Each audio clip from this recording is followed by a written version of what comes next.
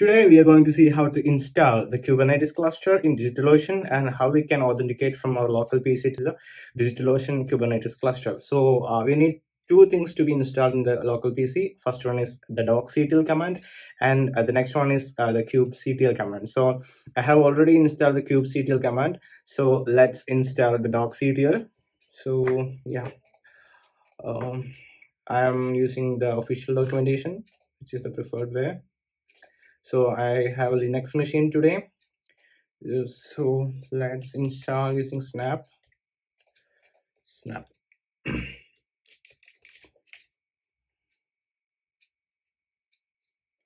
Okay, they are for security purposes. Then there is some additional permissions. So let's grant those permissions. No problem. SSH keys. Okay, no problem. And Docker login. Okay. So we have successfully installed the docctl command. Yeah, you can see that the command has been installed. It's command line interface for DigitalOcean API. And now we can sign into the account. So I have already created an account. If you don't create your own account. So let's sign into the account.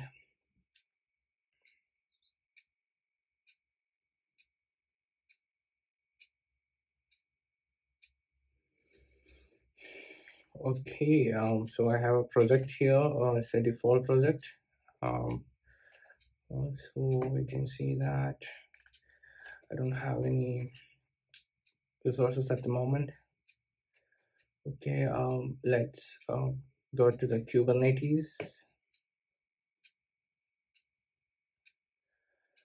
and create a Kubernetes cluster. Okay, so select Kubernetes version 1.22.7.do. So this is a version from DigitalOcean. So it's a DigitalOcean Kubernetes release. It's not a official release from the Kubernetes, but yeah, I do believe it's a good version. So choose a data center region. So I'll be choosing India, Bangalore. Okay, that's fine because my location is India. And VPC network, yeah, its default is enough for me right now. Node pool name. So this is a node pool, which is the collection of your nodes in the cluster. So just give a name. Test basic nodes. I can choose the basic nodes or premium nodes for like Intel premium nodes or AMD premium. Yeah, I think the AMD premium offers better performance in these three nodes. But this is for a demo purpose, so I am only using the basic node. So and node plan 20 GB per node. So in this node pool we have about 3 nodes, so it will be costing about the price will be $60 per month if you are using 3 nodes in the node pool. So 2.5 GB RAM with 2 core CPU. That's the configuration for each nodes. I don't need 3 nodes because it's going to be a slightly high price if I use 3 nodes. So I just need only one node. And the reason why I am using the Kubernetes for DigitalOcean is there is no price for the Kubernetes control plane at the moment. So that's why I am using the DigitalOcean Kubernetes. But I think they're offering a premium control plane, and that is yeah, you can see that the premium control plane is available for 40 months per dollar. But I don't need that high availability control plane at the moment. So that's why I'm using DigitalOcean, because in AWS or many providers, they will be charging about $60 per month for the control plane itself. So you will be charged even if you don't run any instances or any nodes. You will be charged for the control plane. So that is a headache. But in DigitalOcean, they don't charge for the control plane by default. So that's why. I only have to pay $20 per month for the bill of this node only. So let's create the cluster. Name and tag dev.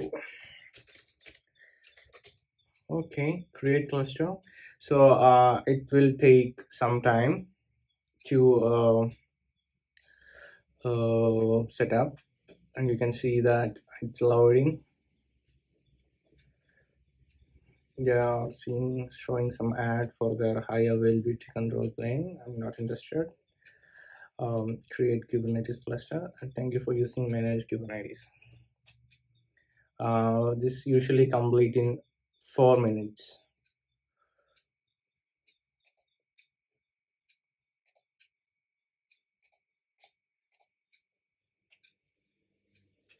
Connecting and managing this cluster. Also Kubernetes client. I have already installed the Kubernetes command automated recommended. So we can try connecting to this cluster using this command. So let's try that. So before we starting, uh, get kubectl get nodes. So this is my local node. Um, you can see that a pod is running, which is created for external security syncing from GCP. So this is my local configuration. So let's try this kubectl command for connecting the DigitalOcean cluster. Okay, I think the current context has been changed. Let's try this.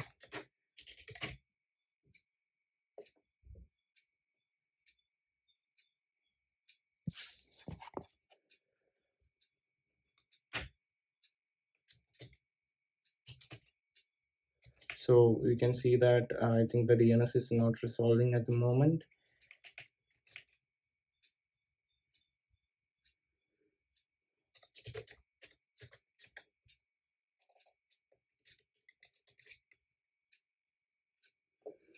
So the DNS entries has not updated.